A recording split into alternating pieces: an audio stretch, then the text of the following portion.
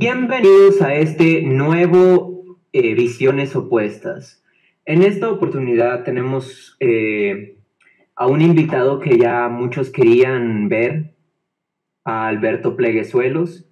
Y bueno, no sé si te quieras presentar tú, Alberto, Sí, porque sé que tú tienes, digamos, pues, no sé si un negocio o unos estudios particulares, sí. alguna presentación que quieras darnos. Bueno, pues nada, me llamo Alberto Pleguezuelos Ginel, soy licenciado en geografía, soy de cerca de Barcelona, en España, y bueno, sí, profesionalmente me dedico a temas de geografía y demás, pero hoy creo que no vamos a tocar específicamente un tema ligado a mi campo de estudio profesional. Me parece que va a ir por otros derroteros, aunque alguna Sí, pincelada tal exacto. vez acabe apareciendo. Sí, mira, fíjate, va a ser un debate más que nada de argumentos y lógica más que de estudios. Lo hice así para, bueno, ni tú ni yo tenemos, digamos, una carrera en este tipo de temas, así que, bueno, va a ser más que nada una discusión orientada a eso. Quiero empezar presentando el tema diciendo que, pues, este encuentro se dio porque Alberto conoció mi Twitter de pura casualidad y bueno, él está en desacuerdo con muchas de las visiones que suelo presentar ahí y, y pues bueno, esto tiene que ver más que nada con las visiones fascistas, que si de diferencia racial, ya de entrada pues Alberto no considera que la raza exista como tal. Entonces él encuentra conflicto con todas estas visiones y pues bueno, ¿quién más para presentar la posición sino usted, no, señor?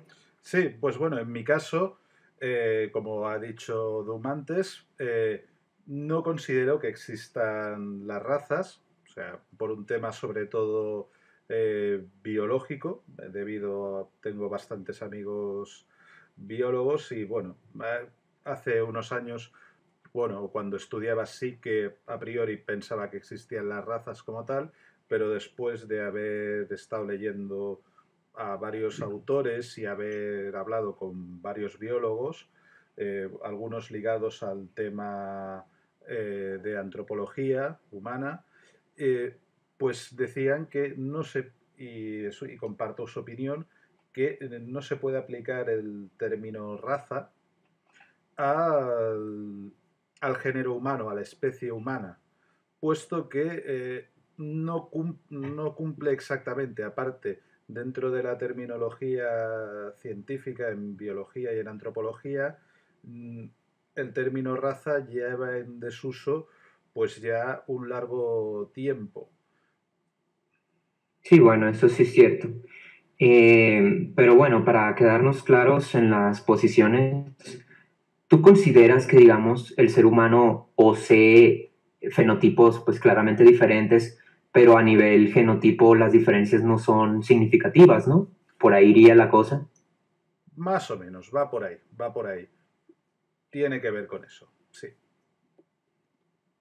No, Entonces, por ejemplo, cuando la gente dice que los negros son naturalmente mejores corredores o que tal no. raza es mejor en esto y en aquello, ¿tú consideras que es un Mm, sinsentido? sí, es más, es una generalización. Hay negros que serán muy buenos corredores, y hay blancos que serán muy buenos corredores, y hay orientales que serán muy buenos corredores, y lo mismo en versión muy mala, y en versión media y en versión...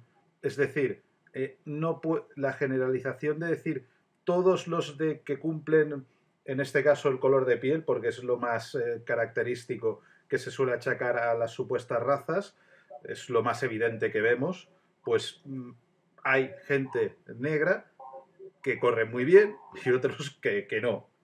Hay gente blanca, o sea, es decir, es una generalización. Aparte de eso, hay que tener presente de que dentro de lo que englobarían las razas tradicionalmente, hay una grandísima variedad de grupos, de etnias, de variantes, las cuales, pues Ujú. lo dicho, no cumplirían esto de ninguna de las maneras. Sí, pero, por ejemplo, ya que pues tú mismo haces distinción entre, por ejemplo, gente negra, ¿no consideras que, si bien el término raza quizá no sea muy adecuado o sea muy ambiguo, ¿no consideras que existen formas de clasificar a los humanos y que estos poseen diferencias? Por ejemplo, se sabe que los nórdicos suelen ser muy altos, o sea, en los países nórdicos tienen las estaturas más grandes, entonces si No, estos poseen alturas grandes, significa que estos son, digamos, propensos a ser mejores en ciertas cosas que sean aventajadas por la altura o no. para empezar, no en todos los países nórdicos la gente es mayoritariamente más alta. Tienes gente que vive aún mucho más al norte, los inuit o los lapones, y son bastante más bajos que los que tú consideras nórdicos, por ejemplo, de Suecia, Finlandia, Noruega, pues estos viven aún más al norte y son más bajos, bastante más bajos.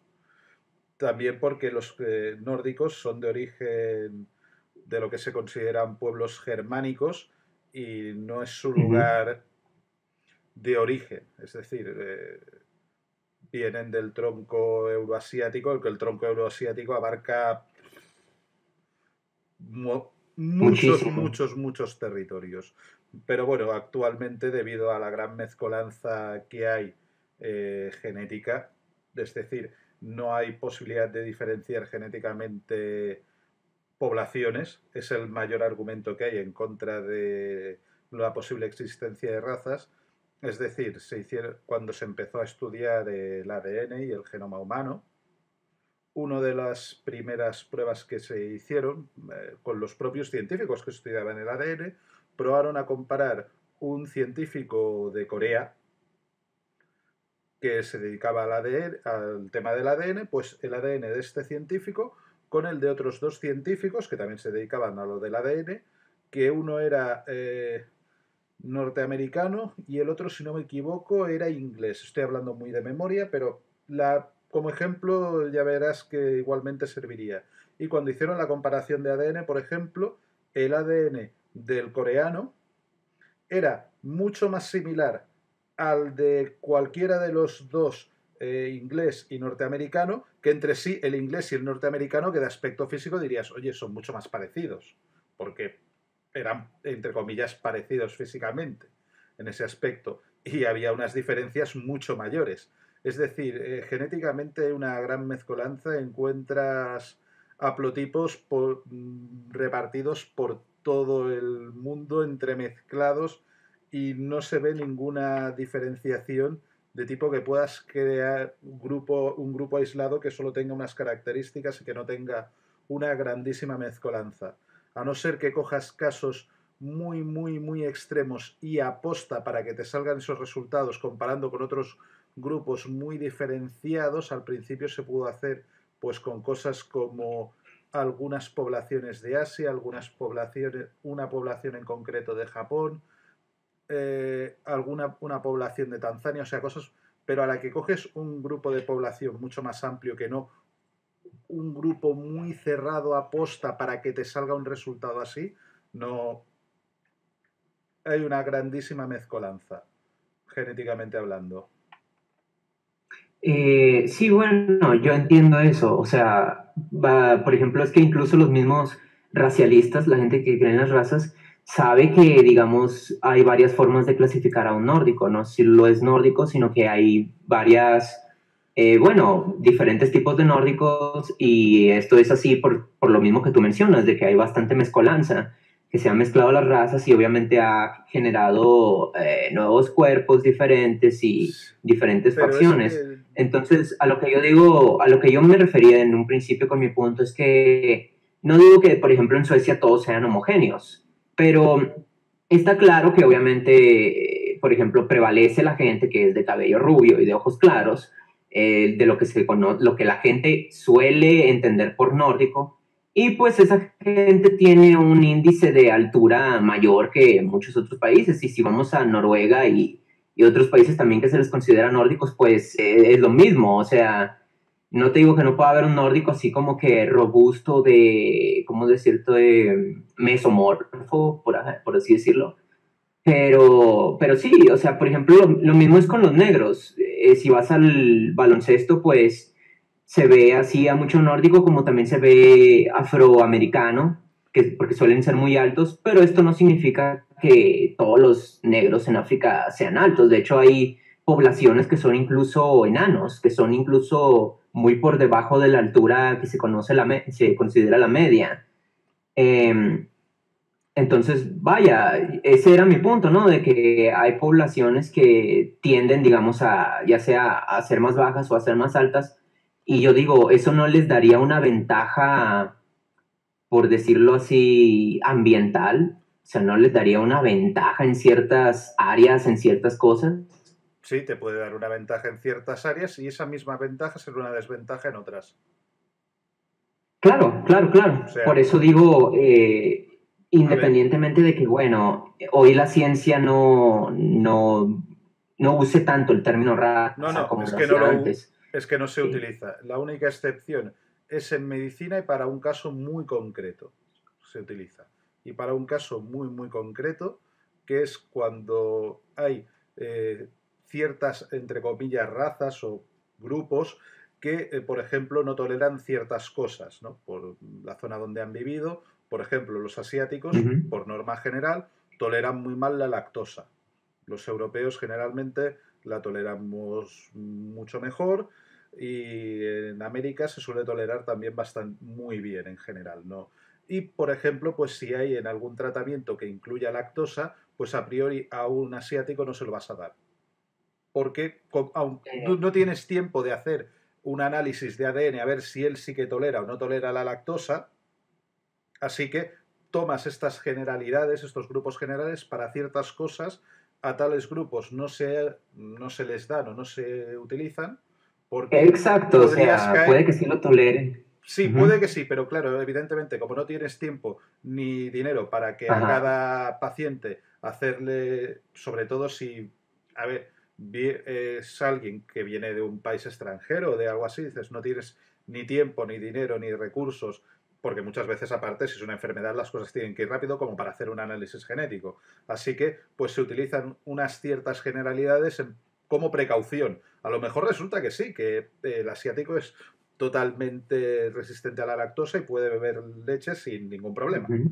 Pero como no lo sabes, pues por precaución y más en medicina, pues. Pero es en el único caso que se sigue utilizando el término raza y estas divisiones generales, pero por un tema práctico. Pero para ese caso muy concreto. En el resto de casos, incluso, por ejemplo, en otros animales, hablar de razas no está muy, muy claro que incluso Mira, científicamente. exacto, creo que nos estamos entendiendo hasta cierto punto. Para eso sirven las generalizaciones. Digo, como tú dices, el asiático bien podría beber un montón de leche y no le pasa nada, pero por lo que se suele conocer, por norma general, pues uno no se arriesga, ¿no? ¿Para qué cometer la imprudencia de que haya la posibilidad de que sea intolerante a la lactosa y hacerle algún daño? Y esto aplica, bueno, a lo que se suele hablar de las razas, o sea, independientemente de si la ciencia considera o no considere, porque por ejemplo en tu campo la geografía, obviamente no se usa el término raza porque Mm, ven más práctico usar irse por las etnias, no le ven mucha sí, practicidad bueno, claro, pero a también hacer por. clasificaciones Sí, raciales. también, Entonces, pero también por un motivo uh-huh, muy evidente, porque evidentemente en geografía, una parte de la geografía es geografía física, en la cual sí que, por ejemplo, se tienen en cuenta razas y demás, y más, por ejemplo, cuando estudias la difusión del género humano por el globo, es una cosa que he tenido que estudiar y eso sí que lo he estudiado mucho, y todos al fin y al cabo salimos de la garganta del Rif y de ahí salimos todos, de una garganta de África. Todos los Homo sapiens tenemos nuestro origen ahí, remoto, uh-huh. pero en cambio cuando ya entra dentro el tema de la geografía humana, pues evidentemente ahí tienes mucho más en cuenta las etnias, porque dentro de la geografía humana influye mucho el tema social y cultural, que eso evidentemente, dentro del tema etnias, no entra solo el aspecto físico para entendernos, también entra mucho el tema cultural y demás. Es más, tú puedes tener un aspecto físico muy diferente al de una etnia, el que se considere general para una etnia, y ser de esa etnia, porque sobre todo en el tema etnia lo que importa es la cultura en la cual tú La vivas. cultura, exacto. O sea, si tú, Sí, si tú sí, o sea, estás puedes totalmente asociar ciertas adaptado, etnias a ciertas vives... razas, pero no. O sea, el tema Ujú. de etnia es eso. Yo qué sé, si tú vives en tal país y estás inmerso en la cultura de tal país y da igual que ese país todos sean blancos y tú seas negro. Si tú estás totalmente integrado, tu cultura es esa, tu manera de hablar, tus costumbres, tu forma de vivir, todo, pues tú formas parte de esa etnia. O sea, lo del color de piel para entendernos o tu aspecto físico es el menor de los detalles. O sea, no tiene una Sí, mira, importancia. fíjate, también depende del tipo de nacionalismo que maneje el país, porque si tú vas a Estados Unidos, digamos, eres, no sé, un hindú, por decirlo así. Bueno, vienes de la India, disculpa, no es el término correcto, pero bueno, vienes de la India.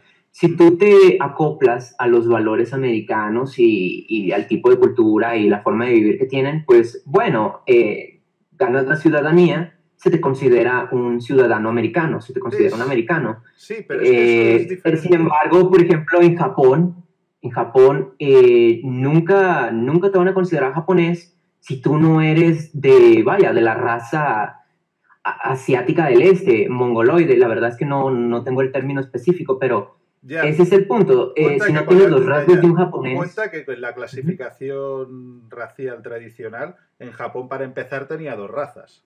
Los Inuit, Uh-huh. los Inu, que diga, que eran los de Hokkaido y descendientes de ellos, y los de Honshu. En realidad todos venían también de la zona asiática, pero da igual. Una cosa que tú decías, cuando decías el ejemplo americano o el ejemplo de Japón, una cosa es la ciudadanía, que no tiene nada que ver con la etnia, la ciudadanía es un término legal y depende de unas leyes de cada país y no tiene nada que ver en razas, ni... Es un tema legal, puro y duro, Uh-huh. del cual pues cualquier persona a priori puede obtener la ciudadanía que le dé la gana dependiendo de las leyes del país, pero a priori no es posible para entendernos. O sea, yo puedo haber nacido aquí en Uh-huh. España y obtener la ciudadanía, yo qué sé, rusa, por decir algo. Pues supongo que Sí, si correcto. hago los trámites la podré obtener, incluso la japonesa. Ajá. Pero, Sí, es pero difícil, pero se puede. no, bueno, Entonces, no es tan difícil de eh, obtener, pero en sí, en Japón incluso el tema de las etnias y demás, sí que siempre han tenido una cultura mucho más cerrada, mucho, pero incluso aún así, eh, hay gente que no es nacida en Japón, que incluso no tiene aspecto asiático y está totalmente, eh, por causas X, pues ha acabado viviendo allí en Japón y al final se les puede llegar a considerar que forman parte de dicha etnia, porque es han que, adoptado vaya, totalmente las costumbres y o demás, y los propios la japoneses, ciudadanía es una cosa, porque yo puedo conseguir la ciudadanía japonesa, puedo ser considerado pues ciudadano, pero los japoneses nunca me van a ver como japonés, nunca me van a ver como parte de ello, y eso es porque ellos tienen una noción muy racial de lo que es su país. Ellos consideran que, bueno, Japón es para los japoneses y los japoneses son la gente que tiene estas características físicas, mentales, etcétera, sanguíneas. Eh, pues no sé, o sea, digo, ¿qué opinas tú de eso? ¿Por qué la diferencia? ¿Por qué los asiáticos suelen ser, bueno, con esa visión? Porque digo, en China es igual, en Singapur a es ver, igual. para empezar, una cosa es el tema político nacionalista y la manera de pensar de cada país, porque eso depende de cada país, no tiene nada que ver con la existencia o no existencia de razas. Eso mismo te puede pasar dentro de Sí. países que tú los ves un país al lado del otro y no sabrías distinguir sus ciudadanos, y aún así pues tiene esos problemas porque ahí ya entra de por medio la historia, la geografía, la cultura, entran un largo etcétera de factores, el sistema político que tengas, entran muchas cosas que no tienen nada que ver ni con etnias en sí, ni con razas, ni con biología, ni con nada por el estilo. O sea, eso es un tema, pues, de la cultura política de cada país. En muchos países de Asia han sido reluctantes a tener contacto con el mundo exterior durante bastante tiempo. Pues sí, tienes países como Japón, que estuvo 300 años cerrado al extranjero, pues estuvo 300 años cerrado al extranjero. Tienes Corea, que tradicionalmente se le ha considerado un reino ermitaño, porque prácticamente no querían tener relación con nadie. Eran así. China también tuvo una época muy grande de aislacionismo, hasta que perdió las De guerras de aislamiento. Ajá. hasta que perdió las guerras del opio, aunque bueno, tenía sus motivos más que de aislacionismo, le daba igual el resto del mundo porque al fin y al cabo era la primera potencia mundial durante Era toda la historia. reservado. No, bueno, es que esto es una pequeña anécdota, pero bueno, cuando llegó la primera delegación comercial británica a China, allá por el Ajá. 1700, llegaron, hablaron con el emperador y demás, y el emperador les dijo Sí. que de China que no quería tener relaciones comerciales ni con Inglaterra ni con el resto del mundo, porque si el resto del mundo quería algo de China, que vinieran a China a comprarlo. Que él, y aparte, que vinieran solo con dinero, porque no querían productos, porque todos los productos que le enseñaron o que le pudieran traer, China los podía producir en ese momento en mayor cantidad, de mejor calidad y más baratos. Es decir, no había nada en el mundo que pudiera competir en ese momento. China tradicionalmente ha sido la primera potencia del mundo si quitamos un lapso de los últimos 200 años. Siempre ha sido la primera Ujú. potencia y por eso nunca ha tenido grandes relaciones comerciales con el resto del mundo ni ha tenido tanta relación, puesto que, por Sí, así aparte de que decir, tiene con un China territorio bastante privilegiado. tiene un territorio muy grande, mucha población, tradicionalmente siempre ha tenido mucha población y aunque se le ha dado fatal defender sus fronteras, ha sido invadida un montón de veces, le daba igual porque su Ujú. cultura acababa absorbiendo a los invasores y no se convertían ellos al invasor, sino el invasor se convertía a ser chino.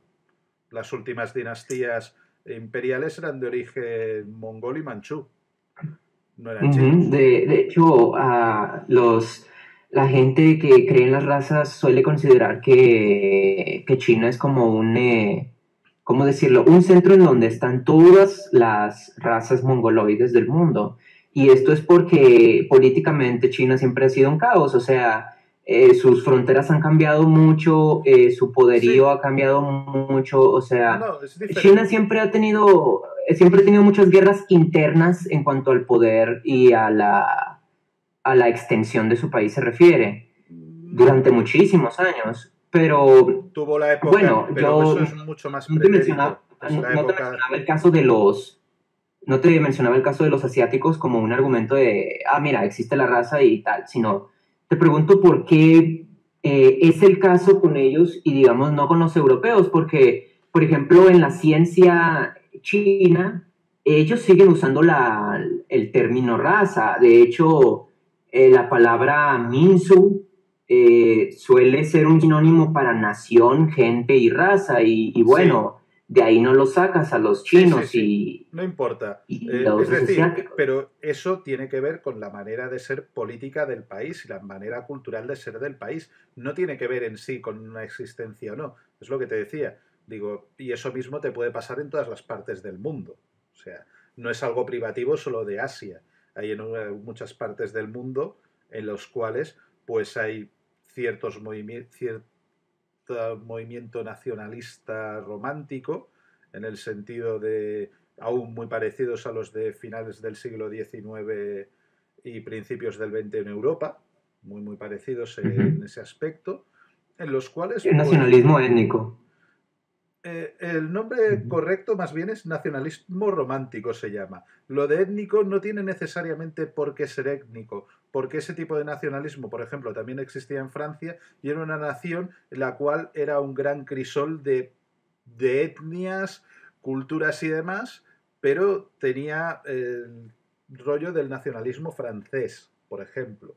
Es decir, es un término Ujú. mucho más amplio. Sí que en algunos países acabó ligándose a un nacionalismo ligado a términos raciales y demás, los cuales bien unos cuantos años después se comprobó que no tenían demasiado sentido por el tema de la mezcolanza y que los dos personas que yo que sé considerabas germánicas, una de Alemania y una de Austria, lo mirabas genéticamente y dices, es que no se parecen nada. Y a lo mejor el más parecido a ellos está en mitad de África y el siguiente más parecido en mitad de América. O sea, porque cuando Sí, lees la bueno, distribución... hay gente blanca, hay gente de No, no, no, ascendencia europea en pero no, África. sí, sí, pero que muchas veces dices, y el más parecido lo ves y es negro, pero totalmente negro, negro. Y dices, ¿por qué? Pues mira, porque a lo mejor un blanco de germánico y demás, por algo mm, fue a África, tuvo relaciones con una mujer y dejó la semillita y por algo ese haplotipo ha aguantado más que nada. Ha ido aguantando y mira, pero tú lo ves y de aspecto dices, no, pero es totalmente negro. Pues sí, pasan estas cosas. Es más, si ves, por Pues, ejemplo, la población que se consideraba tradicionalmente germánica o algo por el estilo, hay un mapa por ahí de distribuciones, y tú lo miras y te encuentras trazas de ella en el corazón de África, o sea, en la zona del Congo. ujú. Y no estaban hechos los estudios diciendo, no, es que esto ha sido porque, por ejemplo, en esa época el Congo llegó a ser belga y demás. No, no, no, no. O sea, estaba hecho de manera para evitar el tema de que no sea porque justo has cogido población de origen colonial. Porque dices, no, ya está hecho, ya se hicieron con ciertas precauciones para evitar que te pasara esto mismo y más que nada porque, por ejemplo, toda África y toda Latinoamérica y prácticamente toda Asia fue colonizada. Por lo tanto, para evitar estos sesgos que te podrían dar de que cojas una población que no es la población que tienes que estudiar realmente. Porque claro, evidentemente, si tú te vas incluso, pues por ejemplo, en la actualidad, al norte de Sudáfrica, que aún te quedan muchas poblaciones que tú las ves y dices, no, no, son germánicos, son los antiguos boers, pues claro, ahí te va a Muy decir, diferentes. claro, te Ujú. va a salir una cosa muy diferente, pero es por un tema, pues eso. Y luego también lo que sí que también hay que tener un poco presente, que hablando hace poco con un biólogo a raíz de esto, dice, luego también hay que tener presente que a los humanos nos gusta lo similar. Parece una obviedad, pero no es tan obvio. Es decir, si yo soy negro, o soy asiático, o soy blanco, o soy lo que sea, posiblemente el día que busque pareja, me guste lo similar. No tiene por qué, pero generalmente. Por lo tanto, Sí, he leído de esa tendencia también. sueles tener la tendencia de pues casarte o tener relaciones con alguien similar. Y también, y aparte Ujú. suele ser lo que tienes aparte más a mano, normalmente. Normalmente, ¿no? Porque se puede dar el caso de que no sea así, porque estés tú en el extranjero, pero normalmente suele ser también lo que tienes más a mano. Y por eso también, pues, ciertas cosas tienden a perpetuarse un poco. Y por ejemplo, ¿tú crees, tú con esa hipótesis, bueno, con esa premisa, mejor dicho, podrías explicar el racismo, ¿no? Porque, por ejemplo, en Europa se daban mucho estas creencias de que bueno, el nacionalismo era enteramente racial. Y, por ejemplo, en Francia, por poner un ejemplo, como dijimos, tiene diferentes culturas. Digamos, Eso. estaba la cultura gótica, estaba la No, cultura que no, decía de los romanos, no, no, no, etcétera, no, etcétera. no, Entonces, por cultura no me refería a eso. Lo que tú estás, eso que estás hablando son periodos históricos y no culturas. Por ejemplo, en no, Francia, bueno, pero ha sí, perpetuado en la nación de Francia, ha quedado, bueno, sí, ya no, sea por, pero eso es digamos, diferente. intervención Sí, romana o por no, sí, otro tipo sí. de No, pueblos. pero lo que me estaba refiriendo, por ejemplo, en Francia, y eso que es un país muy nacionalista y centralista, tienes, por ejemplo, el sur de Francia, que es la antigua Occitania, el Rosellón, la Provenza y demás, que son de origen occitano. Incluso tienen, en la parte más al sur de Francia, tienen una lengua propia aparte del francés. Luego tienes en el norte Sí. tienes la parte normanda, la parte de Normandía y Bretaña, que también tienen sus características culturales propias y demás. Pero y todos son franceses, es decir, y sí, todos sí, estaban sí. imbuidos del Es que a eso nacionalismo voy, francés. a eso Pero voy, o no, sea, pero no tiene los tanto que ver franceses... con el tema ya de lo que tú en cambio te estabas refiriendo es periodos históricos, el periodo románico, el gótico, el periodo cuando fue colonia imperial, que era en la época que París se llamaba Lutecia, por ejemplo. No, es que no me refiero a los periodos, yo estoy diciendo a las culturas que dejaron esos periodos, esas costumbres, Sí, pero esos, creencias, sí, pues eso, idiomas incluso. no, los ¿No? idiomas en sí todos vienen del latín. Todo es latín y en cada lado se ha ido convirtiendo en cosas diferentes. O sea, está el latín, el castellano que tú y yo estamos hablando, te están derivados del latín como el occitano, como el catalán, el francés, el rumano, el italiano, todo Sí, viene son del mismo lenguas tiempo. romances. Mi Sí, punto es este. A pesar de tener pues estas diferencias las poblaciones de Francia, en Francia predominaba un racismo. De hecho, la palabra racismo viene de ahí, bueno, se popularizó ahí mismo en Francia, se empezó a usar como término positivo en ese país. Entonces, estas personas, a pesar de que, bueno, algunos tendrán cabellos rubios, otros tendrán cabellos negros, otros tendrán diferencias en su dialecto, lo que sea, pero ellos consideraban que al final todos ellos eran blancos y provenían de una misma rama, de una misma, ¿cómo decirte?, de un mismo linaje, por así decirlo. Entonces, tú estabas diciendo hace un rato que el humano suele tener preferencia por lo que es similar. sí. Entonces, tú no explicarías de esta forma, ¿cómo decirlo?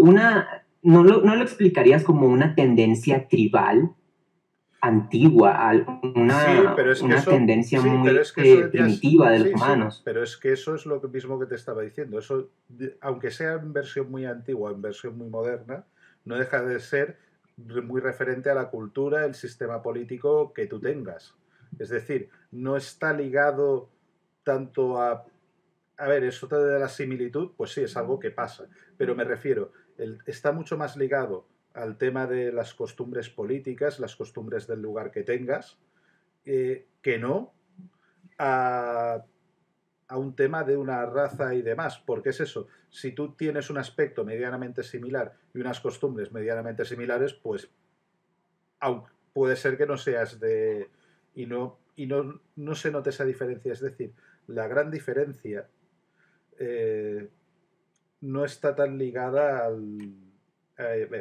como lo acabo de explicar, el concepto de racismo que sí que surgió en Europa, en esa finales del siglo, bueno, mediados, finales del siglo XIX. Antes ya existía la idea de racismo y demás, pero Sí, pero ahí se le como cobró que importancia, solidificó.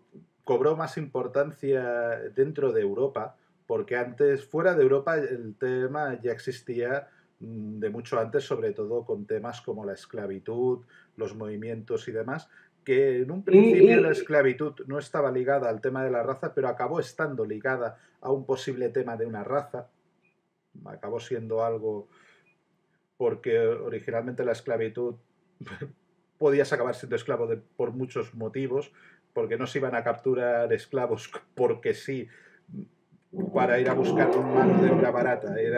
Funcionaba, perdón, de otra manera un poco diferente, sobre todo, por ejemplo, en tiempos como los del Imperio Romano y demás, funcionaba, era una historia un poco diferente. sí, era muy diferente, no era muy racial ese tema que digamos. No, bueno, en Roma, por ejemplo, era un imperio en el cual lo de la raza tenía muy, muy, muy poca importancia. Era mucho más importante el tema político y legal, porque Roma era muy legalista, que no la raza. La raza era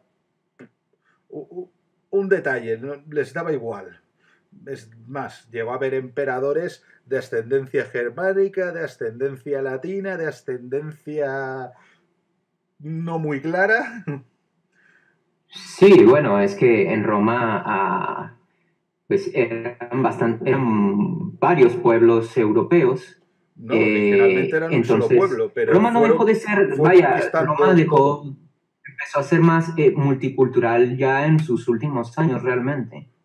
No, no, lo fue Después de que lo la fue lo fue invasión no, lo fue desde el Ujú. principio. Roma lo fue desde el principio. Cuenta que Roma rápidamente, cuando antes incluso de ser imperio, cuando aún era república, ya tuvo bajo su mando Egipto, parte del norte de África, Grecia, Francia, buena parte de prácticamente toda España.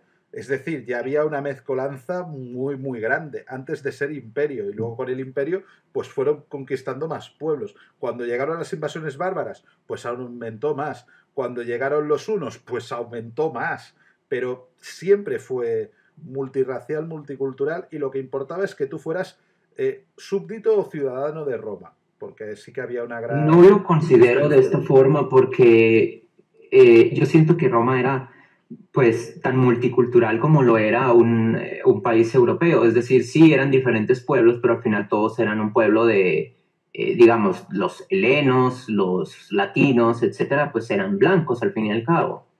Hombre, No sí, sé. y también tenías ciudadanos romanos que eran egipcios.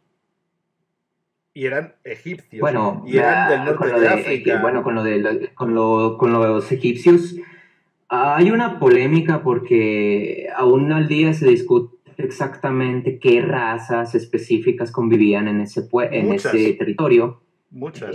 Normalmente eran semitas la mayoría de la población, No, pero toda la pues parte sí, del no, sur eran no, de origen nubio, negros. Y hubo faraones nubios. O sea, nubios también bueno, hubo en mezcolanza con Egipto, etíopes. no, no sé si has visto, por ejemplo, a estas antiguas, ¿cómo decirlo? Sí, dibujos de los egipcios que de Sí, sí, hecho sí. daban una clasificación racial. Los he visto in situ. He estado allí estudiándolos. Y Oh, ¿has ido? sí, sí, he estado en Egipto haciendo prácticas con la Oh, universidad. O sea, los he visto en persona. Y había de todo. genial. O sea, y hay representaciones de faraones negros. Hay representaciones de faraones con aspecto más, bueno, naranja, porque las representaciones generalmente eran de color naranja. Bueno, es que son piedras, ¿no? O sea, digo, No, no, hay algo de no, ambigüedad con ello no, porque los que estaban no es... pintados, policromados, se solían pintar de color naranja. También por una disponibilidad de colores y demás, el ocre es fácil de obtener. El Bueno, yo color. supongo que lo de naranja es porque era una piel bronceada, supongo. Bueno, no, Así no. como, Y así no, como, no sé, también. Donald Trump tiene naranja la No, cara. también influye mucho de que eran los colores que tenían disponibles. Por algo utilizaban una paleta de colores muy limitada en el Antiguo Egipto, pero hay Ajá. representaciones de eso. Y aparte hay crónicas de historiadores cuando estuvieron en el Antiguo Egipto y dejaron crónicas de lo que veían. Y había una mezcolanza muy, muy grande. Sobre Sí, todo, sí, sí, o sea, digo, por ejemplo, por eso no me gusta, digamos, como este debate es muy complicado, el tema de Egipto, pues no me gusta agarrar de referencia de qué tipo de colores usaban sí, da para igual, representar pero a no, pero lo que los me seres humanos, refería, en el caso porque está de... el factor que tú mencionaste y es muy extraño, porque por ejemplo también decían que los restos de uno de los reyes Ramsés tenía cabellos rojos y una nariz así aguilara, como de bueno, el tipo de nariz que se le suele asociar a los semitas, que Sí, realmente no son de los semitas exclusivamente, es una mentira, da igual. pero Sí, bueno. pero es normal porque, lo dicho, en Egipto tienes mezcla de... Por ahí pasaron, hubo invasiones de todo tipo, ellos invadieron a un montón de pueblos, fueron invadidos por un montón de pueblos y tienes una mezcla brutal en ese aspecto. Sí, por eso es muy difícil determinar ese tema porque lo que sí se sabe es que hubo mucha variedad en ese territorio. Pero bueno, siento que nos estamos desviando un poco. Eh, quisiera devolverme un poco al principio. Sí, Si, por ejemplo, si tú no crees, digamos, que haya unas tendencias generalizadas, es decir, que no existan datos como, oh, X raza corre mejor o X raza es más inteligente, ¿a qué le atribuyes digamos, las estadísticas de varios países que dicen tal índice de criminalidad, tal índice de egresados o de estudios superiores, etcétera, etcétera. Sí. Vale, primera, esas estadísticas, ¿de qué países estamos hablando? Porque normalmente el problema es que dices... Bueno, las que más se usan son Estados Unidos, ¿no? Sí, Pero hay vale. de otros países varios también. Vale. Por ejemplo, aquí en México está la estadística de que la gente más pobre suele ser de ascendencia indígena y negra. La clase media suele ser mestiza, de europeo con indígena, y los que son de clase alta, pues suelen ser o europeos o asiáticos o judíos. Vale. Y vaya, no quiero usar esto como un argumento porque yo sé que hay más que interpretar de ello. Por ejemplo, voy a utilizar tu mismo ejemplo en el caso de México, que es un país que no conozco demasiado, pero permíteme lo que yo infiero de esos datos, de esas que has comentado. Vale, hemos dicho antes que es bastante habitual que la gente se mueva en un círculo de gente similar a sí misma, ¿verdad? Eso es algo que todo el mundo tenemos bastante claro. Normalmente va a ser... Y si naces con una condición social baja, es, a no ser que prosperes, oye, todo el mundo puede ser que prospere, pero a priori te vas a relacionar con gente más o menos de tu misma condición social. ¿De acuerdo? Eso es algo que nos pasa a todo el mundo. Por lo tanto, sí, pues... de hecho yo vengo de familia pobre, así que te entiendo en ese sentido. Vale, pero ¿qué me refiero? Es decir, por lo tanto te relacionarás con gente más o menos de tu misma condición. Por lo tanto, tendrás y tu vida y tu descendencia y demás más o menos en la misma condición.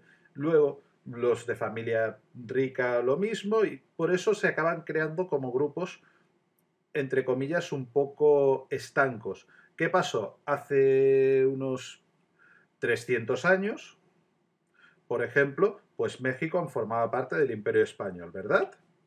Y en esa época las clases dominantes solían ser en México de origen europeo, ya sea criollos ya nacidos en México o gente que venía de España, principalmente, ¿verdad? Y por lo tanto, y se relacionaban entre criollos y gente que venía de España, principalmente, porque eran la clase dominante.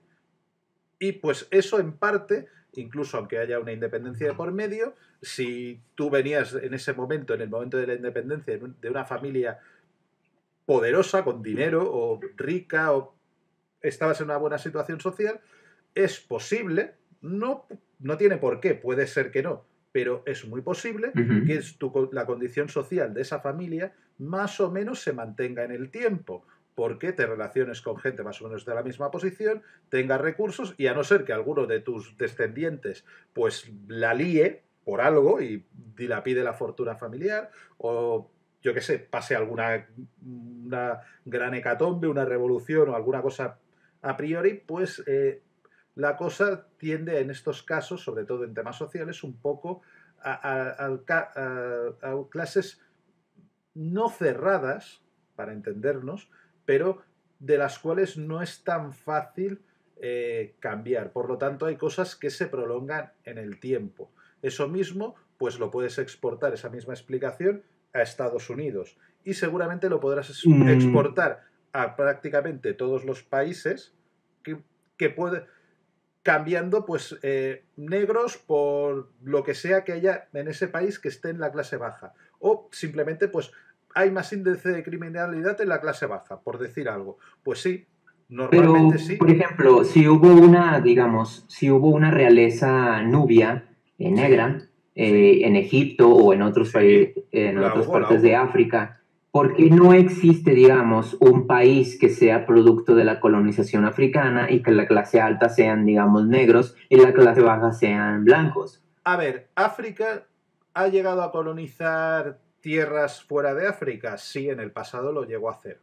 En la actual, lo que luego vino otro imperio y se le quitó las colonias. Por ejemplo, Cartago llegó a tener colonias en España. Y Cartago está en el norte de África. Lo recuerdo. Sí, y es decir, sí que ha habido conquistas por parte de África, por ejemplo, en otras partes del mundo. Otra cosa es que no hayan sido tan duraderas como otras. ¿Por qué? Pues porque en el caso de Cartago llegó Roma y los envió a paseo. por ejemplo. Después de 3 guerras púnicas, que anda que no les costó a los romanos. Pero, en cambio, y eso mismo, y ha habido países africanos que han aguantado sin ser colonia, es decir, consiguieron mantener su independencia a lo largo de toda la historia, hasta la actualidad. No han llegado a ser colonia nunca. Pero me surge otra duda entonces, o sea, si por ejemplo dices que la diferencia de desempeño en América se ha debido, digamos, a una cicatriz por la colonización, Más que por ¿cómo la explicarías? más que por la ¿Cómo? colonización, en Ujú. este caso el motivo que veo es la colonización, pero más que la colonización, la palabra correcta sería un poco tradición o inercia de la historia, un poco el pasado te está marcando, sea una Vale, colonización vale. o sea el factor que sea que explique por qué están las clases sociales en ese país de la manera que están. O sea, puede ser desde una Vale, me colonización explicas, a... digamos, América, bueno, es tradición, se quedó en la memoria colectiva, pero ¿cómo explicarías el caso de los judíos y de los asiáticos, especialmente de los judíos que históricamente se supone que han sido víctimas, digamos, de antisemitismo en Estados Unidos? En Estados Unidos no necesariamente han sido demasiado víctimas de antisemitismo. Ha habido... Bueno, en otros lugares más, en otros lugares, claramente más en otros lugares, pero Sí, en Estados Unidos, vaya, hay muchos, digamos, antisemitas famosos, sí, por así decirlo. pero los ha habido en todo el mundo y ha habido gente no antisemita en todo el mundo. Es decir, en Estados Unidos ha habido en ese aspecto un poco de todo. También es un país inmenso. Sí, sí, sí. Se divide Pero, mucho ideológicamente. pero puedes tener antisemitas en todas partes del mundo y tener gente que no es antisemita, pues eso, también en todas partes del mundo. ¿Los judíos han estado en muchas Vale, o sea, partes del mundo? te Sí. pongo el ejemplo de Alemania, entonces, que ahí sí que ha habido antisemitismo y ahí los judíos hoy en día están destacando. Hubo antisemitismo, hubo mucho antisemitismo en unos periodos muy determinados y durante un largo periodo de tiempo los judíos llegaron a formar parte incluso del pensamiento cultural y de la élite cultural de la nación en Alemania durante mucho tiempo. Es que de hecho ya formaban parte desde antes de, digamos, la Alemania nazi. Sí, es que formaron parte durante mucho tiempo y, y los judíos pues han vivido en Alemania desde un montonazo de generaciones. Desde la época bajo medieval hay población judía en un número remarcable dentro de lo que cabe, en Alemania, sí. Pero muchas veces tú Ujú. ves a un judío alemán y tú no lo distinguirías de un alemán. Ajá, sí, Porque, los por, ashkenazis son muy parecidos a los germanos. sí, no, no. También hay que tener en cuenta que hay una cosa. El ser judío no tiene por qué ser necesariamente ligado a Es una que raza. judío no es una raza, judío no es una Es una raza, eso está religión. claro, pero Por lo tanto, es que vaya, es una religión. ujú, es que Es decir, es un tema, otra vez volvemos a un tema no biológico, a un tema cultural. Porque el caso de vale, los pero mira, judíos, a pesar de que sea una religión, es una religión basada en sangre, porque las mismas creencias judías te dicen que tú no puedes ser judío si no posees una madre que te pase una sangre que se considera judía. Entonces, si bien no es una raza porque no cumple las características te puedes no, ni no, siquiera antiguas que se le conocen. no, te puedes convertir al judaísmo, ¿eh? Sin tener madre judía. Puedes. Tienes que cumplir ciertos ritos y te puedes convertir al judaísmo. Es más, en el origen del cristianismo, la gran distinción de por qué triunfó el cristianismo es porque te pedían menos ritos para convertirte. Ya está. Sí, pero sí sabes que, por ejemplo, existe el término pueblo elegido. Sí, pero una cosa con el término pueblo elegido. Eh, Mírate todas las culturas y religiones del mundo, todas, y dime cuál en sus tradiciones no es el pueblo elegido. Porque Pero, Japón era el pueblo vale, elegido. ¿por qué Alemania los mismos era el pueblo judíos elegido. tratan su, España también era el etnia pueblo como... elegido. No, eso es un tema que todas las culturas del mundo, en sus tradiciones, son el pueblo elegido de su Dios, el Dios que sea, el Dios que tengan, o dioses, o cultura, todas tienen el sentimiento de superioridad con respecto a los demás. Todas, Sí, sin vale, excepción. eso te lo acepto. Yo no estoy alegando eso. Yo te estoy diciendo, porque los judíos mismos consideran pues, su etnia como algo sanguíneo. Porque si tú vas, digamos, con judíos de Estados Unidos y le dices que es un hombre blanco, ellos van a decir, yo no soy blanco, yo soy judío. Sí, vale, Y por un bueno, tema, ellos lo sí, consideran y como sí, algo vale, sanguíneo. sí, ellos lo consideran como tal, pero es un tema de cultura y de tradición, no es un tema de sangre. Es más, si vas a mirar la sangre de los judíos actualmente ya no tiene, lo dicho, no tiene ningún sentido, y más después de haber descubierto la genética, cómo funcionan estas cosas. No tiene sentido hablar en esos términos. Una cosa es que estés Entonces, haciendo... qué hace judío alguien como George Soros que es ateo? primera, él se quiere considerar judío, él dice que es judío, pues ya está. Sí, No necesitas porque nada tiene más. herencia judía, o Sí, sea, es porque su definición, sí, porque él tiene pero herencia judía, sí, porque sus antepasados son sí, judíos. porque es un tema cultural. Es decir, y ya está. O sea, cuenta que todos estos temas acaban estando mucho más ligados al tema de la cultura que no al tema de una sangre, de una posible raza, de una posible genética. Acaban siendo un tema mucho más ligado a la voluntad del individuo en temas políticos, culturales, llámalo un poco como quieras. Es decir, en este caso George Soros dice que es de ascendencia judía o que él es judío aunque sea ateo por religión, que vale.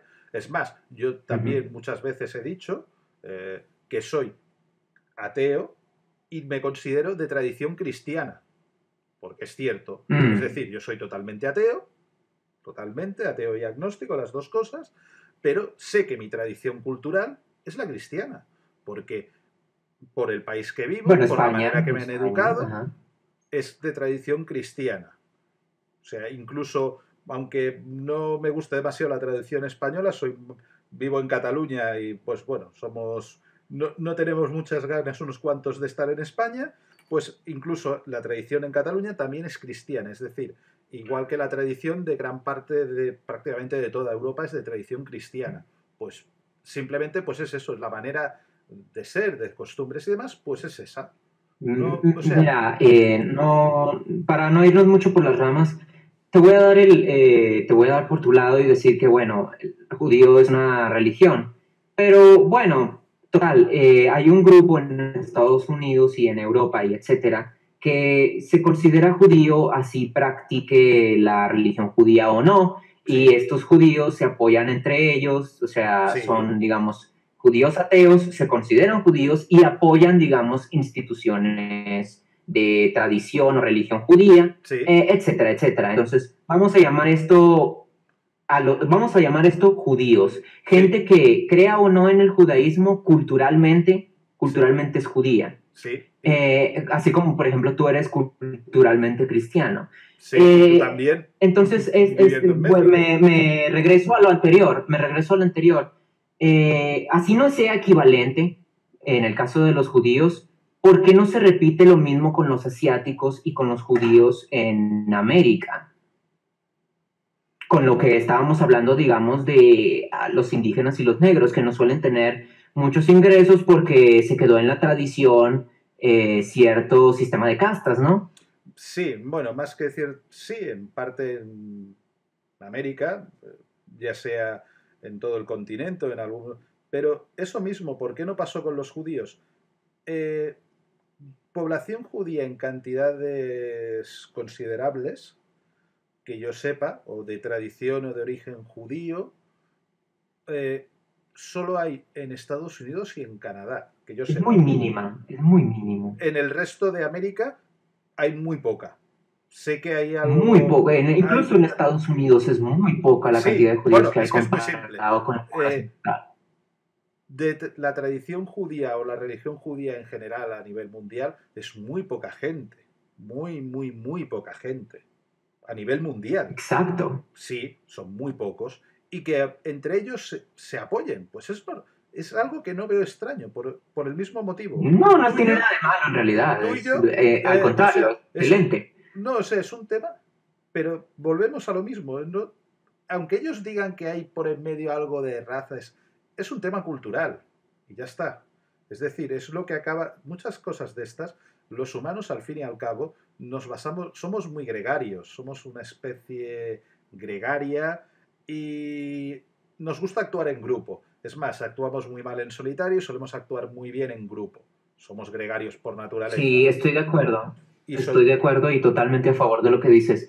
y por lo tanto Pero, acaba siendo pero todo un sí, o tema de sea, cultura, de cómo te relacionas con la gente, con otras personas. Y es un tema, pues eso, o sea, cultural. Es muy difícil salir de un tema cultural, llegar a un tema biológico, porque es que rápidamente te das cuenta que detrás del tema biológico no podrías hacer ninguna clasificación relevante. Y todas las clasificaciones que haces acaban siendo más bien referidas a temas culturales que lo acabas ligando a cosas como etnias, culturas, tradiciones, que no a un tema de genes, para diferenciarlo de una manera muy clara. Una cosa tiene que ver con la tradición y otras son los genes. Y no tienen por qué casar.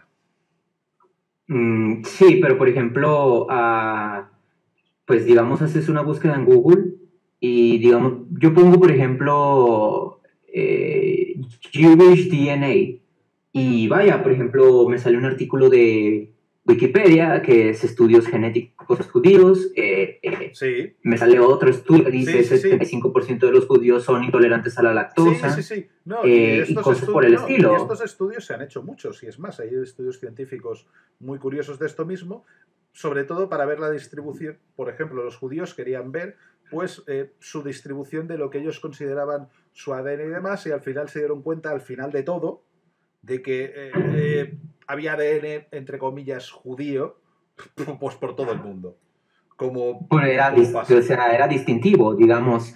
Yo recuerdo un genetista judío que Sí, decía pero que de él qué, encontró un lo primero, ADN sí, distintivo de los judíos.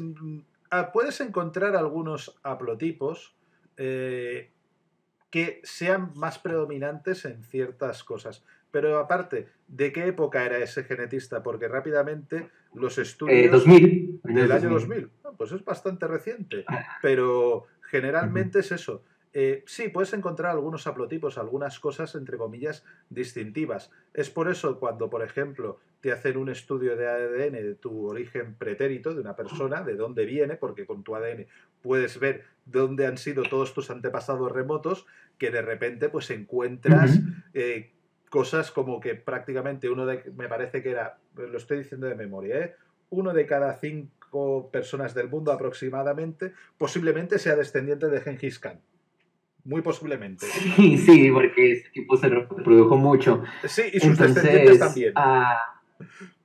Y claro, pues entonces, cosas. bueno, pero bueno, Y pues es lo yo voy mismo. a esto, o sea, independientemente de qué tan válido creas que sean las sentencias de estos individuos judíos, está claro que, bueno, son un grupo distintivo y ellos siendo una población muy pequeña en Estados Unidos, pues tienen una representación enorme en posiciones de poder.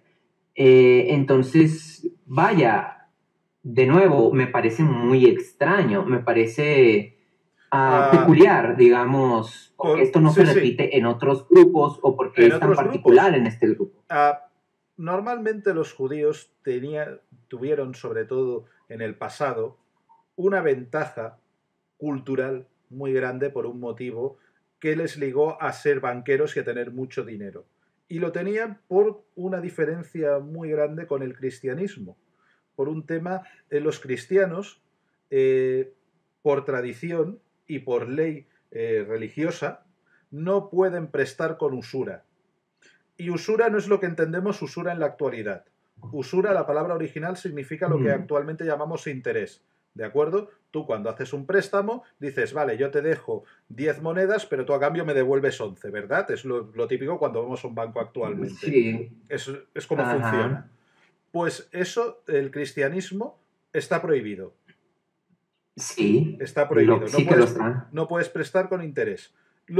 Y por lo tanto, los únicos que podían hacer de banqueros durante un periodo muy largo de la historia en los países occidentales eran los Fueron judíos, judíos. porque no tenían esa prohibición. Por lo tanto, ellos sí que te podían prestar con usura, con interés actualmente, porque no tenían esa prohibición, lo cual pues hizo que fueran los banqueros, ¿no? Porque eran los únicos que podían hacer eso, porque otros cristianos no querían prestar dinero a otros cristianos, porque lo más que podías obtener era la misma cantidad de dinero que tú habías prestado y encima durante un tiempo no tenías ese dinero disponible. Eso hacía que, claro, pues evidentemente todos los banqueros a nivel europeo tuvieran que ser prácticamente de manera necesaria judíos o de alguna otra religión, pero tampoco había muchas religiones para elegir en Pues Europa. descendientes de estos. Sí, pero eso mismo ha hecho que por esas razones haya familias judías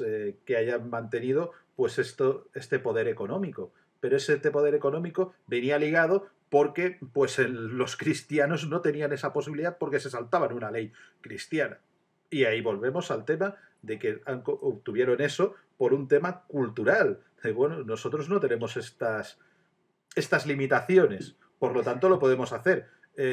Los árabes, por ejemplo, ellos no tuvieron nunca este problema, ellos se podían prestar dinero con usura y demás, y no tenían ese problema. Por lo tanto, lo único que árabes, pues evidentemente en el mundo cristiano pocos había, muy pocos. Más que nada porque, bueno, las guerras que hubo entre ambas culturas, pues fueron largas, intensas y sangrientas, muy sangrientas. Por lo tanto, Ujú. es un tema muy De hecho, ligado a la vaya, cultura. fíjate, estoy de acuerdo. La razón de por qué hay tanto, pues, judío banquero, etcétera, es porque se ha quedado en la tradición de esas familias. Sin embargo, vaya, tu argumento como que da implicaciones muy específicas, porque, por ejemplo, sabemos que obviamente no todos los judíos son banqueros, no se No, dedican a ese tipo de cosas, es y más, sin no todos son embargo, ricos. por ejemplo, también en Estados Unidos vemos a judíos sobre representados en cosas como la comedia, el entretenimiento, Sí, etcétera, sí, etcétera. Entonces, pero ¿cuál sería la explicación sí, de esto? Tú podrías sí, decir, a lo sí, mejor lo porque los mismo. judíos se apoyan entre ellos Eh, económicamente, pero de sí, no, nuevo, no, no. esto no sería, digamos, ujú. Está más ligado al primer motivo, ¿eh? Es decir, entendámonos, tú los ves sobredimensionados porque están en posiciones, por así decir, de prestigio, ¿verdad? Por ejemplo, los actores, para entendernos, se les considera una posición de cierto prestigio, ¿verdad? Sobre todo si eres un actor famoso. Si eres un actor don nadie, pues nadie sabe ni lo que eres. Pero sí, es cierto Ujú. que o en posiciones políticas de cierta relevancia o en posiciones científicas ves que hay gente judía en posiciones de cierta relevancia y a lo mejor en proporción sí que en proporción la cantidad de población judía total que hay, por ejemplo, en Estados Unidos, siguiendo tu ejemplo, ves que, por decir algo, hay un Ujú. 1% de la población que es de origen judío, se declara judía o de tradición judía, y a lo mejor en las posiciones, entre comillas, relevantes hay un 5 o un 6%, por decir algo. ¿Vale? Hasta Habría una, de hecho, casi que la mitad o más de la mitad de los senadores son judíos. No, más de la mitad. Eh, eh, Dudo que lleguen a tanto, más que nada porque no tienen suficientes votantes para eso. Pero pon que tengan estén sobre representados. Pero ¿por qué pueden estar sobre representados en estas posiciones de prestigio? Porque tienen dinero.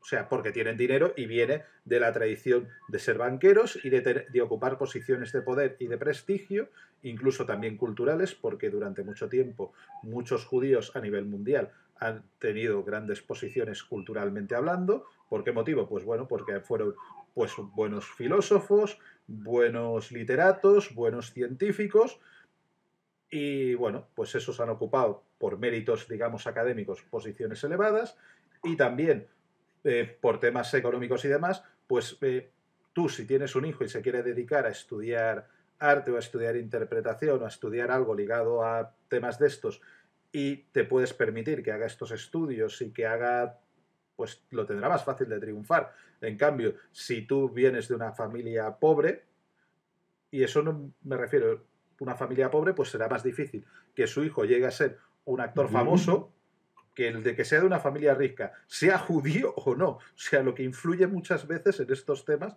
también es un tema de posición social pura y dura. Es decir, ¿muchos judíos tienen buena posición social? Sí. También hay muchos judíos que no la tienen, ¿eh? También hay judíos, y conozco bastantes, Sí, que tienen posiciones evidentemente. sociales malas.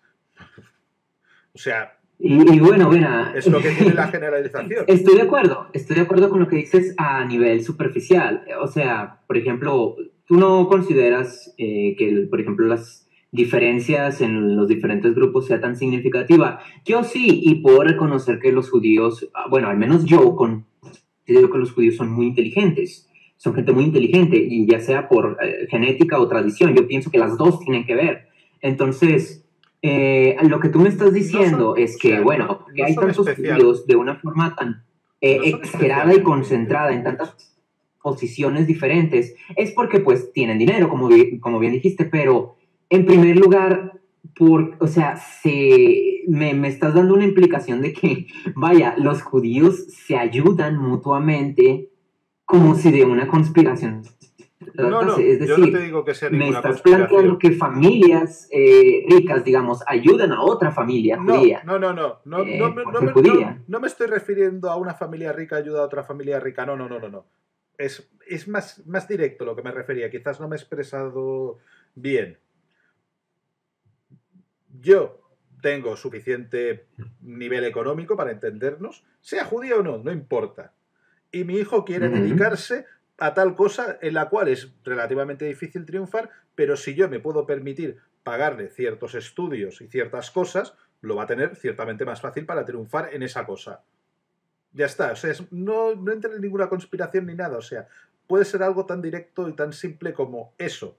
En plan de, pues, si, yo qué sé, si mis padres me pueden pagar una carrera, pues podré estudiar una carrera. Muchas veces, si me la tengo que Vale, pagar yo, pero va a ser eso más no explica complicado. mucho tampoco, porque eso tampoco explica mucho, porque Estados Unidos ha sido un país rico en la mayoría de su historia, y vaya, No, Estados pues Unidos siendo, digamos, es un país rico en cuanto a volumen total, pero dentro de Estados Unidos hay unas desigualdades muy grandes, es un país muy desigual en el cual puedes encontrar grandes bolsas de pobreza muy grande, muy, muy grande. también es cierto, pero es un país de primer mundo. A lo que voy yo con esto es que, No en todos vaya, los también hay muchísimas indicadores. familias ricas que no son judías, y esto no pasa, digamos, con los cristianos, como pasa con los judíos. A Digo, ver, yo los apostaría cristianos, incluso que hay más familias cristianas sí, que sí, las judías, hay. en Estados Y Unidos al sí, menos. sí. Y en Estados Unidos, si te fijas, todos los presidentes que han habido son cristianos. Todos. Todos los puestos importantes y Ujú. relevantes en Estados Unidos, en toda su historia, han sido cristianos o de tradición cristiana. Todos. Sí, es una nación que fue fundada como cristiana, entonces pues eso se Bueno, explica fue una solo. nación que fue fundada con trozos de cosas, porque había trozos que eran de un tipo de tradición, que eran de otro. Al fin y al cabo, es una unión de estados, es una confederación. Así que, y dentro de Estados Unidos, y lo que decía es que Estados Unidos es del primer mundo, depende qué indicadores mires, ¿eh? Porque Estados Unidos en muchos índices sale muy mal parada. Estados Unidos suele ser un país que debido a sus grandes diferencias y demás, suele salir muy mal parada en los índices de desarrollo internacional.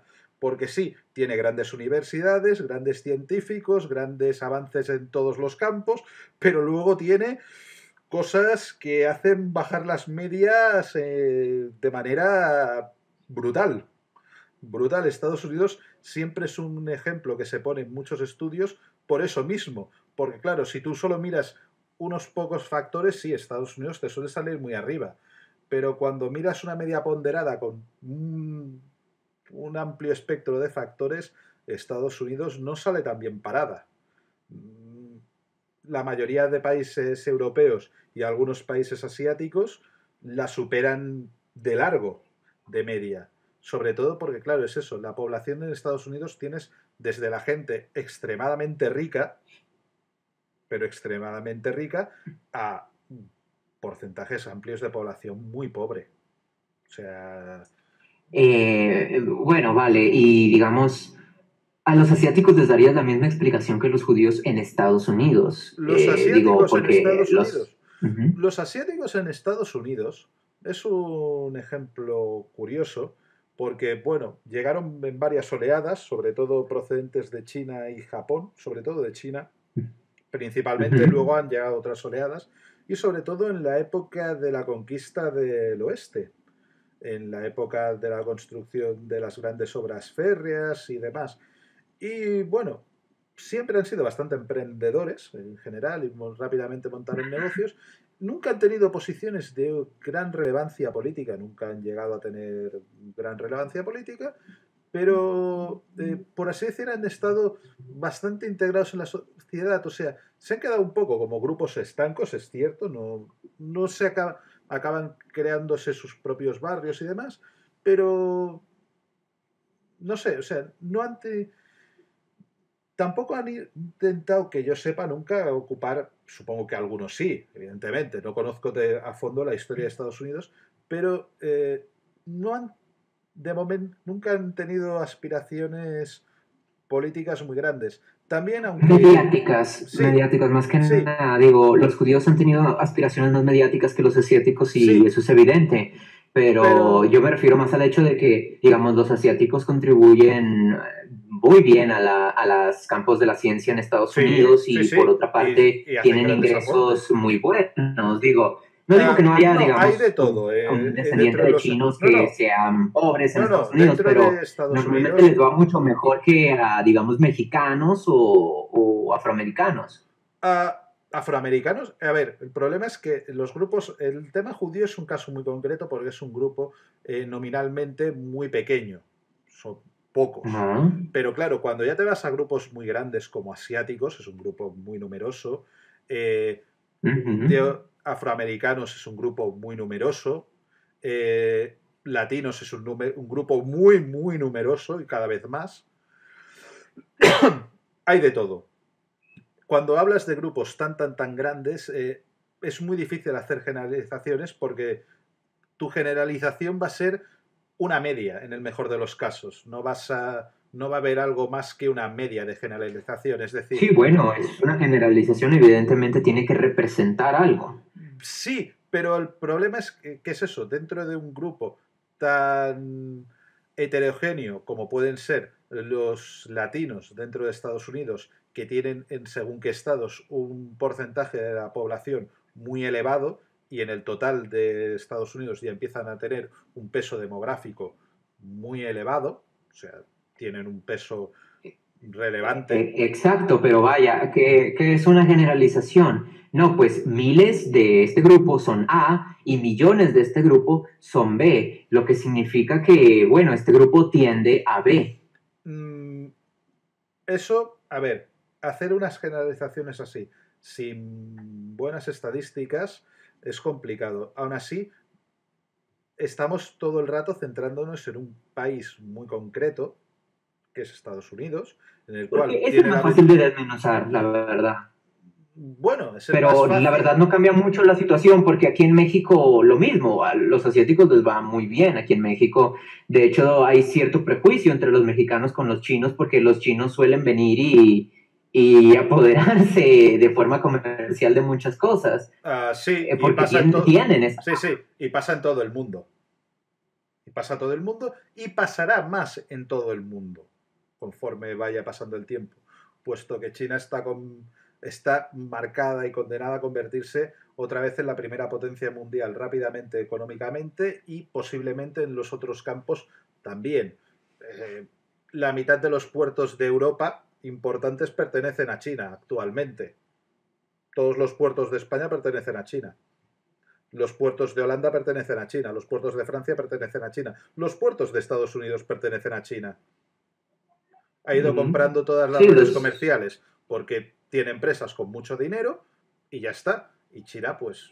Y en España, por ejemplo, hay muchos comercios chinos, porque han llegado y, por ejemplo, en la ciudad donde vivo, Sí. en Barcelona, como ejemplo, pues sí, tienes muchos bares que antes estaban regentados por españoles y actualmente están regentados cada vez que un español se jubila o vende el bar o se retira o lo que sea, pues lo suelen comprar chinos. Y aparte chinos de Pues unas ciudades vaya, muy concretas. podrías concluir con que los chinos son muy emprendedores y muy inteligentes, algo que los hace distintivos a otras poblaciones del Sí, mundo. pero eso mismo que tú has dicho de que los chinos son muy inteligentes y muy emprendedores, eh, uno de los descubridores, no de la genética en sí, porque aún no se podría hablar de genética, pero con el tema de las razas y del racismo y todas estas cosas que estamos hablando, no me acuerdo si fue Galton, creo, me lo tendría que buscar la cita Ah, exacta, pero pero llegó a decir que en la época de la colonización de África, que habría que quitar toda la población de África y darle África a los chinos, porque los chinos son muy emprendedores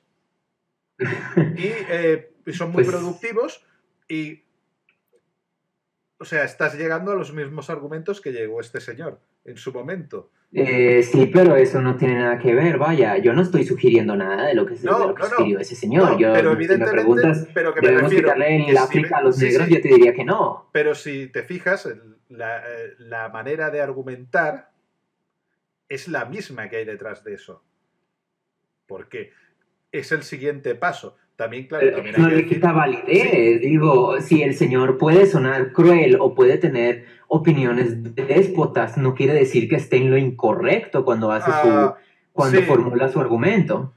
sí, porque aparte de que está cayendo en generalidades, el tema suyo de que decía que, claro, genéticamente los chinos, los asiáticos en general, eran más Son más inteligentes, más, inteligentes. pues Ajá. hay de todo. O sea, el problema es que dices, coges lo mismo que te decía antes, coges un chino y dices, joder, pues su ADN puede ser que lo más similar que haya, a lo mejor, sea un africano. Es decir, el tema de hablar de razas acaba siendo al final un tema cultural. Si quieres hablar de etnias, tiene más sentido que no hablar de razas, porque en la etnia todo el rato incluyes la cultura. Y si te fijas, gran parte de la discusión que hemos estado teniendo siempre ha estado acaba girando en un tema de cultura y no en un tema de biología. Pero de nuevo, ¿por qué tanta consistencia? Digo, si los asiáticos tienen culturas diferentes y los europeos tienen culturas diferentes, ¿por qué consistentemente en los índices de desempeño, desarrollo humano e inteligencia, etcétera, van primero los asiáticos y luego van los europeos y así sucesivamente? O sea, A digo, ver, no en el son índice... todos homogéneos Sí, culturalmente y sin no, embargo tienen desempeños muy similares. no son tan similares. A ver, el índice de desarrollo humano generalmente acaba ganando siempre los países europeos. Solo hay una excepción Sí, en es Asia cierto. que gane, que es Japón, Sí. pero ahí volvemos, es un tema muy ligado a la cultura que ha tenido cada país y en este caso, sobre todo en el índice de desarrollo humano, es muy ligado a los últimos años, es decir, al último siglo, para entendernos, puesto que es lo que ha influido en el desarrollo actual que tengas en un país. Porque dentro de Asia tienes desde países muy avanzados, como puede ser Japón, y ahora China, que está en vías de desarrollarse mucho, o Corea, aunque Corea del Sur tiene sus problemas y Corea del Norte tiene muchos problemas, pero Sí, es un es un caso. caso muy peculiar, muy Sí, pero particular. luego tienes otros países también totalmente asiáticos que no están ni por asomo tan desarrollados. Y dentro de... Porque, por ejemplo, mira, te doy un ejemplo. Este de resultados de coeficiente intelectual mundial. Tú y yo sabemos que Mongolia no es un país, digamos, que esté muy desarrollado y sin embargo tiene un índice muy alto de coeficiente intelectual. Sí, pero la medida del coeficiente intelectual no es una buena, no es una gran medida el coeficiente intelectual. Puedes sacar un coeficiente intelectual muy alto y tener un nivel cultural muy bajo. No tiene nada que ver una cosa con la otra. O sea, Sí, vale, por eso pongo el ejemplo de Mongolia, sí, por porque eso. digo, si Pero Mongolia no está desarrollado es por cuestiones varias, como territoriales, como también de personalidad. bueno, a ver, llegó a ser un imperio en su momento, pero en la actualidad, pues no. Sí. Pero, y ha tenido momentos de esplendor, como muchas naciones. En la actualidad, pues ha quedado Sí, el relegado imperio a un mongol fue tercio. bastante extenso, No, el más extenso el más extenso de hecho, el más sí, extenso con diferencia, pero con mucha diferencia. Eh, una barbaridad, increíble. sí, pero luego, en cambio, en la actualidad ha quedado circunscrita a unos territorios bastante pequeños porque gran parte del imperio mongol se acabó dividiendo en un montón de países, en una miriada de países con un montón de problemas y ha acabado pues, en la zona esteparia de Mongolia. Y allí pues también hay una de las cosas que puede influir en el desarrollo de una nación. Primera es el territorio que ocupes, es algo muy Sí, está evidente, bastante muerto el territorio de los Mongolia. recursos que tengas y que aparte solo tiene comercio directo, solo puede tenerlo con dos países, solo tiene frontera con dos países. Y, es decir, influyen muchas cosas. Y Mongolia aparte, pues durante bastante tiempo, pues tuvo no tenía ningún comercio, no tenía posibilidades tan solo ni de comercio directo por temas de que estaba vetado a la entrada a China, tenía vedada la entrada a Rusia, la Unión Soviética y actualmente otra vez Rusia. Ujú. Y pues precisamente por eso pongo ese ejemplo, porque vaya, Mongolia no es un país desarrollado y sin embargo tiene un índice muy alto de coeficiente intelectual. Sí, pero el índice, lo dicho, el índice de coeficiente intelectual mm, en este O sea, aspecto no lo es. consideras válido para nada. A ver, no es que no lo considere válido. A ver, a ver si lo puedo explicar correctamente. Es decir, tienes que a los individuos que les has hecho las pruebas, porque evidentemente no se lo haces al 100% de las poblaciones de todos los países del mundo, lo haces Ujú. a un porcentaje de población y con eso mides Y la en base media a que te va a dar. bastantes factores. Sí, y eso te va a dar la media del país, porque evidentemente solo puedes hacer un muestreo. Y en ese muestreo te pueden salir se suelen haber grupos de control y cosas para que no te salga sesgado, pero se te puede sesgar la muestra de que, pues mira, hayas tenido la suerte de elegir a los individuos de la parte alta de la campana de Gauss que no los de la parte baja. A priori, con un muestreo tendrían que salirte un poco de todo y te puede salir que la media suya de la campana de Gauss, que sería lo ideal, es más elevada que en otros sitios. Vale, te puede salir que sea un poco más elevada. Tampoco creo que sea mucho más elevada que en ningún lado, porque al final las campanas de Gauss de todos los grupos humanos, en la mayoría de factores, la parte media, que es donde está prácticamente toda la población, es la que, ¿cómo te lo diría? Donde se concentra la mayor parte de los contingentes humanos. Es decir, tú sabes la típica distribución de campana de Gauss, tienes por un lado la parte más baja de la campana de Gauss, en este caso pues serían los que tienen menor coeficiente intelectual, en el otro extremo los que tienen mayor y por en medio la gran masa de la población que podría ser pues el 90% de la población que está en la parte media de la campana, la cual pues para entendernos no tiene un índice ni muy elevado ni muy bajo. Suponiendo que hayas escogido una muestra que sea representativa de la campana, que es lo más habitual, pues aún así ese índice, las diferencias que haya con los índices de otros países no van a ser muy marcadas. Y además, el índice, el coeficiente intelectual en este caso, por así, para entendernos, es una potencialidad, pero de ahí a desarrollarla en algo, pues puedes tener la potencialidad que quieras.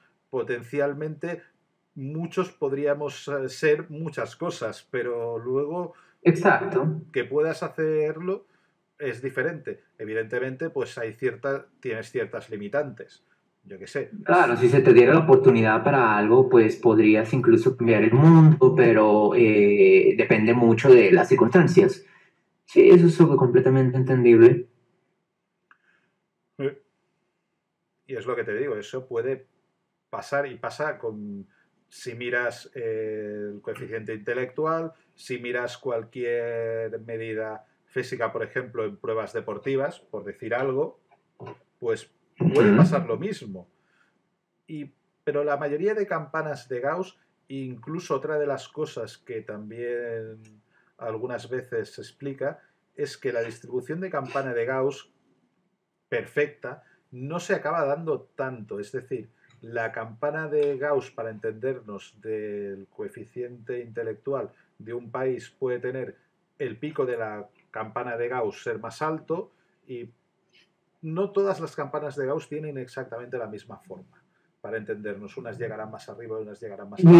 Bueno, en todo caso, ¿para qué sirve el área de la estadística? Porque, Sí, mira, fíjate, sirve para muchas yo cosas. tengo mis convicciones y mi posición de para qué sirve. Sin embargo, tú lo que me estás diciendo son, digamos, errores básicos que se pueden dar en cualquier estadística. Sí. Es más, utilizo muy a menudo, eso sí que laboralmente, la estadística, y por eso conozco muy bien los errores que se pueden dar en la estadística y los vicios de la Ajá. propia estadística. Es decir, la estadística conlleva unos ciertos vicios. Aparte, la estadística tiene un problema que es muy difícil de evitar, que es el sesgo del que haga la estadística. Y dices, bueno, si son números, la manera de cocinar los números o incluso de elegir la muestra, incluso aunque no sea de manera consciente, los que hagan el muestreo pueden llegar a influir de manera inconsciente. Es decir, cuando haces la selección o cuando haces las medias, cuando haces los redondeos. Pero bueno, evidentemente esos son errores y vicios de la estadística. La estadística sí tiene muchas utilidades. Una de las cosas, y es en parte lo que tú has dicho y es cierto, te puede servir la estadística si está más o menos bien hecha, supongamos que sí, para caracterizar cosas. Pero sobre todo la estadística funciona bien, pues eso, para caracterizar poblaciones. Lo único que también luego hay una cosa en la estadística que es, si tú coges la persona media de toda la estadística de un país, por así decir, esa persona no existe. Es un ser imaginario. El que esté en la media en todo, ¿no? Porque, por decir algo, la altura media de un país es 1,75, por decir algo. Vale, pues habrá unas cuantas personas que tendrán 1,75 de altura, pero otras muchas no. O sea, incluso es un tema de estadística también muy ligado a ello, podría llegar a darse el caso de que la altura media, estoy poniendo un ejemplo muy burdo que es la altura, evidentemente, y un país entero, pero podría llegar a darse el caso de que tú tengas que la altura media de un país sea pues 1,75, por decir algo, y no tengas ni un puñetero habitante que mida 1,75 y seguiría siendo tu altura media. Es que, mira, evidentemente, digo, voy a poner un ejemplo imaginario. Vamos a suponer una población de 1 millón de personas. Tú tomas a 300.000 personas. Es un ejemplo extraordinario, ¿no? Es imaginario. Mucho. Entonces vamos a suponer que este cuento de hadas se hace realidad y tú tomas 300.000 personas de este 1 millón de personas. Si tú les haces un estudio, pues muestral, como tú dices, y resulta que toda esta gente mide, digamos, a 1,40, vamos a suponer, el 70% de esta gente es 1,40 y el demás porcentaje ya varía. Entonces, obviamente, no sé, de pronto te puedes encontrar en esa población de 1 millón a alguien o varios, incluso varias personas que tengan este 1,80 Sí, de altura. sí, eso es la Entonces, vaya, estadística. es correcto decir que esta población es una población de gente bajita. Pues sí, es Sí, correcto, la digo, media, generalmente sí, así o sea, es, se cumple, digo, sí, o existe sea, esta gente que es muy alta, pero sí, es no la es media, representativa en ese sentido, o sea, no es un contraargumento no, para es tu decir, no, esta estadística. población no es baja. No, es tu estadística, es lo que te digo, la estadística te sirve para caracterizar poblaciones, pero siempre teniendo presente de que es se puede llegar a dar el caso, evidentemente en poblaciones muy grandes hay mucha variedad, pero un tema de la estadística muy ligado es que incluso en poblaciones muy grandes podría llegar a darse el caso de que la media no exista. Por ejemplo, eso de que la media no exista, un muy buen ejemplo real, ¿vale? No está ligado a los parámetros físicos o biológicos, pero, por ejemplo, pongamos los países árabes, ¿de acuerdo? Cualquiera de los países árabes productores de petróleo. Me interesa, ahora verás el porqué del ejemplo.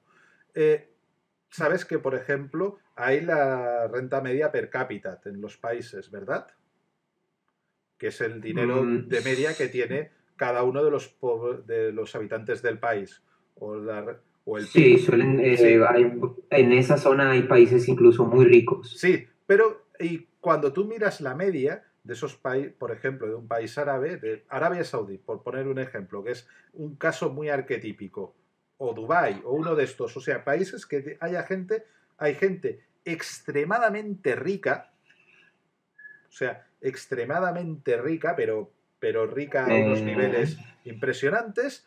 Y luego el resto, Emiratos sí, Árabes o sí. Emiratos Árabes, Dubái, o sea, todos estos países. O sea, me sirve cualquiera de ellos como ejemplo, porque esto pasa en todos. En mayor o menor medida, pero se nota mucho el ejemplo. Y luego tienes la mayor parte de la población es muy pobre. ¿De acuerdo? Tienes un Sí, grupo, bueno, es que sí, sí, hay sí, correlación, porque estos países sí, son tan sí, ricos, porque bueno, tienen buen petróleo sí, y por otras cuestiones, sí, ¿no? sí, Pero esto no pero significa no, que la no, pero población va no, a tener no. una buena calidad de vida. Claro, pero es a lo que iba de lo de la caracterización de poblaciones. Hay que tener en cuenta que la estadística llega hasta donde llega, caracterizando las cosas. Tú tienes el caso de un país de estos, un grupo relativamente pequeño de población extremadamente rica y un gran porcentaje de la población extremadamente pobre. Pero cuando tú calculas la renta Y, media per cápita, te sale que tienen una renta media per cápita la población que sería similar a un país europeo. Y no hay esa clase media europea, para entendernos, ese nivel medio. ¿Por qué? Pues porque o estás en la parte de abajo del todo o estás en la parte de arriba del todo. La gente que haya por en medio es más bien la anécdota. Pero la media te sale eso, es uno de los vicios y de los problemas que puede tener la media. Y en según qué temas se puede ver muy claramente. Y en los temas de desarrollo humano se puede ver mucho, por ejemplo, en temas ligados muchas veces a la economía. Y sobre todo se da mucho en los países que tienen grandes diferencias sociales entre grupos. En el caso de los países árabes se vaya, ve con es que mucha facilidad. precisamente por eso se hacen varias estadísticas. Sería un error Sí, relacionar estrechamente un factor con otro factor. Por ejemplo, sí, tú haces una estadística de los países más ricos y esa estadística no se traduce a los países en donde mejor se vive. no. Estos son grandes ejemplos y tal también te ponía el ejemplo de Mongolia que sí, son muy inteligentes, pero eso no significa que sean un país desarrollado. Entonces, vaya, hay que tener todos esos factores en Sí, cuenta y por eso por eso, vaya, es que sí, por ahí va mi punto por eso precisamente. luego hay en este caso para lo de los países, hay un valor, un índice, que es el índice de desarrollo humano, que tiene en cuenta un montón de factores y los tiene de manera ponderada y para generar un número sintético para que, entre comillas, poder comparar y poder clasificar, que es lo que marca esas clasificaciones, que es, por ejemplo, el caso que te ponía antes, hace un rato, que decíamos de los Estados Unidos, es donde Estados Unidos no suele salir bien parada porque en muchos factores, muchas partes del índice de desarrollo humano está muy arriba, pero tiene otras partes que le hacen bajar mucho para entendernos su media. Y por eso nunca queda en posiciones muy elevadas en comparación a otros muchos países, que quizás no tengan números tan altos en algunos factores, pero su Pero está media más sea nivelado. más nivelada. Por ejemplo, eso se nota mucho pues en los países escandinavos.